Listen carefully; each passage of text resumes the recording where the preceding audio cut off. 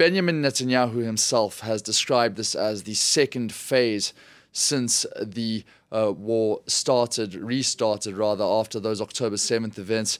What exactly is Israel's strategy here in terms of its military offensive into Gaza as it stands?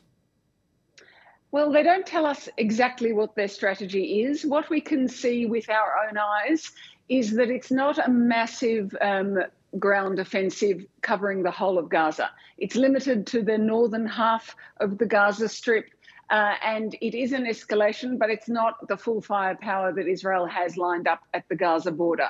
So tanks go in, infantry goes in, APCs go in, and they go quite slowly, and they go forward slowly. And what they are searching for, of course, is the Hamas militants in the tunnels underneath the strip where they are at the moment.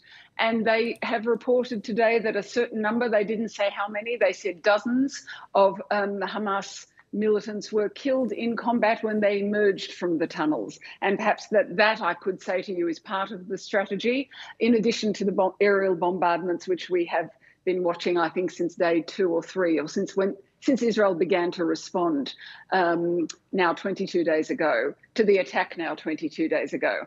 I think I'd like to also talk about the humanitarian situation, because we have heard from Israel's Defense Force spokesperson that two things are changing. One is they've starting again a water pipe, so turning the water back on to the south of the Gaza Strip, while they're still calling on civilians in the north of the Gaza Strip to move south, and that they are planning also to reintroduce or to agree to the humanitarian aid convoys coming in at something like 100 trucks a day. And it's being reported here that is the suggestion or the influence of Washington, because once again there was a conversation between US President Joe Biden and Israel's Prime Minister. I think it's also significant that the chief prosecutor for the ICC, the International Criminal Court, was on the border of Gaza today at the Rafah border crossing, and he said, described it as a tragic time, said he could only see Gaza, he couldn't get in, but he did remind everyone, I think, that there are complaints that he is investigating about events in Israel, alleged war crimes, and about crimes committed by Israel. And I think it's very pointed that he was at the Rafah border crossing today. And he does say, of course, impeding relief supplies to Gaza's population may constitute war crimes under the International Criminal Court. That is a development that we will keep our eye on. But now, obviously, with all these humanitarian problems, resource issues on the ground in Gaza, there is one thing which has remained constant despite everything. That's rockets coming from Hamas. That's right. I mean, it's definitely worth commenting on, because there's rocket fire into Israel, including up to Tel Aviv, so quite far from the border, every day, numerous times a day.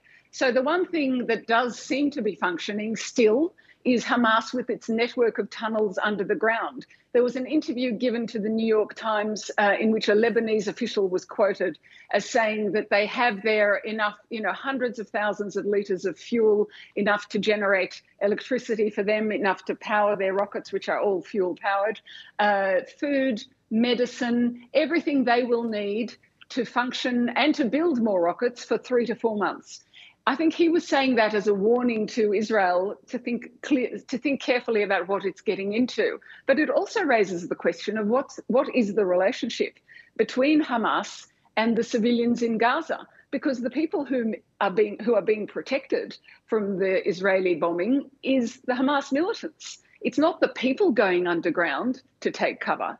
So there is that suggestion that Israel has frequently made that Hamas is using the humans, the Gazan civilians, as human shields. And you can see a procedure here whereby it's protecting itself. And I just want to say there was an interview with Khalid Mashal, who is a Hamas politician who lives outside of Gaza.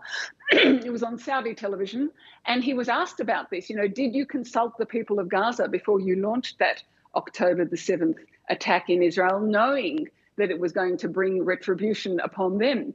And he said they're prepared to suffer because we are achieving the goal of conquering Israel, defeating Israel. That's the point of resistance. You know, that's all very well for him to say. He's living in Doha, in Qatar, in Doha, in some luxury.